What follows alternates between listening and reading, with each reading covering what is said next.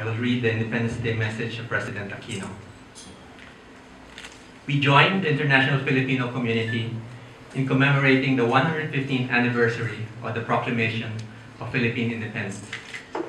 More than a century ago, our forebears fought for freedom, granting every Filipino the right to pursue what is good and right for himself, his loved ones, and his country.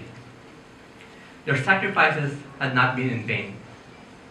Today, our people remain united in independence and are now fighting another battle to free ourselves from the shackles of ignorance, corruption, injustice, and poverty.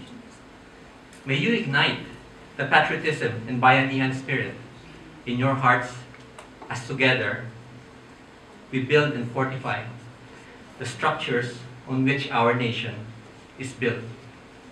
May this event be an opportunity to further promote our cultural heritage and uphold the Philippines' revived distinction in this globalized and multicultural milieu. We are our country's modern-day heroes.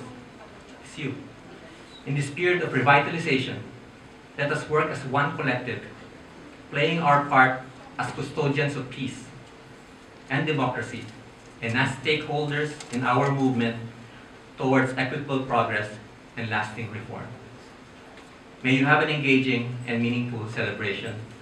Signed, Benigno Aquino III.